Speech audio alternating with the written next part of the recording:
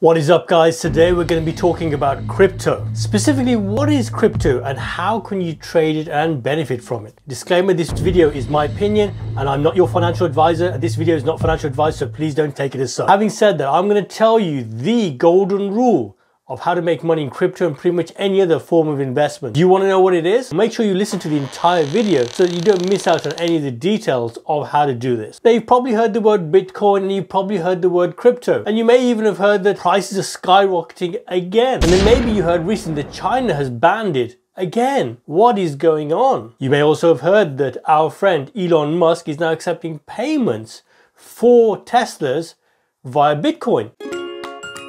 But what about Doge? What about Doggy? Doge? Dog? Is that a coin or is that a pet? What is that? Isn't that a cute dog? What on earth is Dogecoin? Okay, let's be serious here. Today what we're going to cover is what actually is Bitcoin and crypto. What is the big deal? Who cares anyway? Where can you actually trade crypto? Why you should not buy Bitcoin? That's right, I'm telling you, don't buy Bitcoin. And most importantly, you're going to learn how you can make money with crypto. And what is my opinion on Dogecoin? I'd like to tell you a quick story. A long time ago in a galaxy far, far away, when we were in the Stone Age, there was a system of bartering. So basically we'd trade eggs for straw, or maybe some milk for some chicken, or maybe some pieces of wood for something else that we had. It was a little bit messy. So eventually we came up with a slightly better way of doing things, which was called money or coin. Eventually we became a little bit more organized, and countries built up stores of gold, and their currencies were based on the amount of gold they had in storage. This idea though went out of the window last century when countries essentially decided that they would print as much money as they felt like. Ding ding ding ding ding ding ding ding. Wow, is that the most crazy ringtone? Wow, I need to get a new phone. So back to money. There were a bunch of friends who formed a bit of an exclusive club. It was called the Banks. The banks decided between themselves to set up a network that would allow people to use this network to buy and sell and move money around the world. And this network still exists to this day. In case you're wondering, my name is Nasser. I'm an online entrepreneur and a property investor for over 20 years. This channel is about helping you to lead a more healthy, wealthy and productive life. Let's talk about Bitcoin. Now, Bitcoin is a digital currency. It's a digital form of paying for goods and services that was invented back in 2009. But unlike government issued currencies, there's no single entity that issues Bitcoin or controls the transaction. Before Bitcoin, it was not easily possible to make electronic transfers without a third party, like a bank or a payment process, and payments subject to delays. So if you wanted to send money from, say, the United Kingdom to Outer Mongolia, I've got nothing against Mongolia, it's just an example, it may take you days or sometimes even weeks. And you'd also have to pay the fees of the banking system. To solve these problems, Bitcoin works on what's called a peer-to-peer system, where you are sending your money from one location or a wallet to a different location or a different wallet. The way to think of Bitcoin is really one giant spreadsheet or ledger. In this spreadsheet or ledger, we've got a record of every single Bitcoin transaction that has ever occurred. Early on in Bitcoin's history, there were very few transactions being processed. But as time went on, more and more people started to use Bitcoin. And so the number of transactions to be processed increased, and eventually the Bitcoin network needed to be upgraded to be able to maintain the speed of transactions, cheap, fast, and reliable. Over the last decade, Bitcoin has become more and more popular. People are starting to say that maybe Bitcoin could be the currency of the future. You can already pay for many things using crypto. Recently, I was updating my chess.com subscription. This is not a plug for chess.com. I'm an okay chess player. I'm not any kind of chess master. But as you can see on the screen here, I was looking and I found that, wow, it's actually possible to pay by crypto. And this wasn't around too long ago. So why is Bitcoin so controversial? Well, in essence, there are four main reasons. Number one, the speculation bubble. Firstly, Bitcoin and pretty much all crypto is highly volatile. It's a rapidly expanding market. To give you an idea, Bitcoin was initially valued at around $1 back in 2009. Time of recording, it's closer to $50,000. Now, even if you put in $100, just think about how much that $100 would be worth right now. December 2018, Bitcoin lost 84% of its value. 2020, 2021, there were months where it lost over 50% of its value in just 1 month. Imagine that happening on the stock market.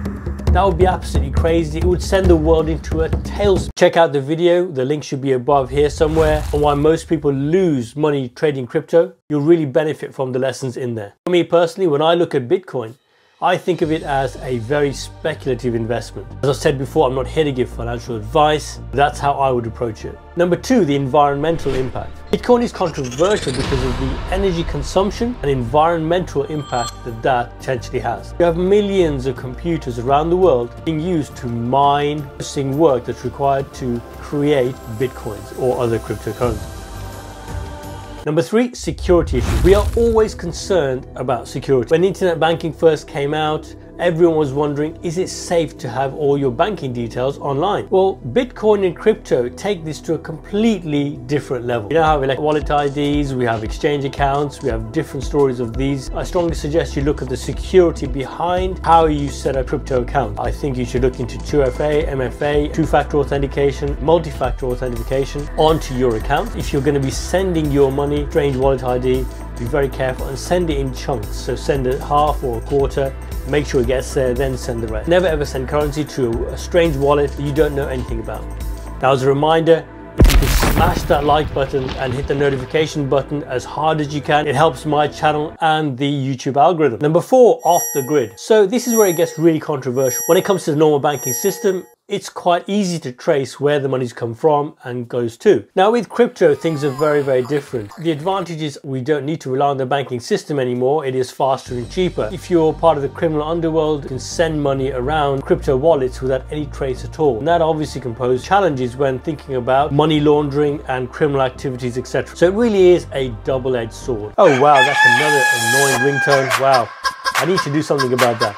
So where and how do we trade crypto? There are so many choices out there. In a nutshell, what you need to do, convert your fiat or normal currency into crypto. You can then transfer your cryptocurrency into different wallets on various exchanges. Number three, once you have the funds in the relevant exchanges, what you can do is then buy and sell the crypto that you are looking to trade. Let me show you a really useful website called CoinMarketCap.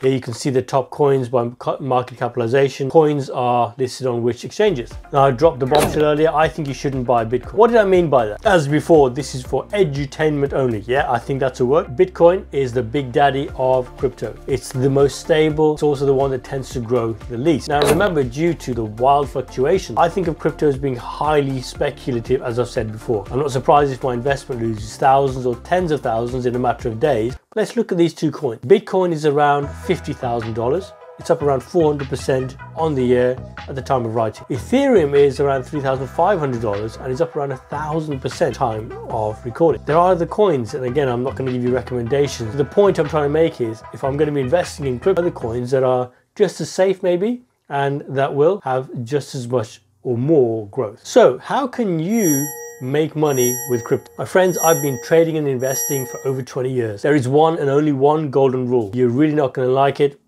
Are you ready? Here it is. Invest for the long term. The sage of Nebraska. And from a young age, he knew he would be rich. I could figure out when I was 10, if I had a fairly long life, I was going to end up with a lot of money.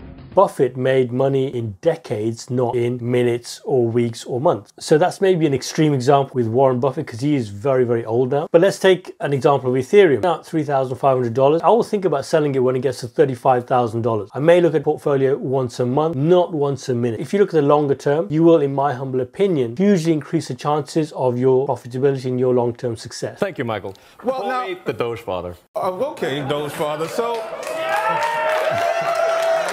personally, on Dogecoin, the Dogecoin, I bailed. I didn't like it anymore. what is Dogecoin?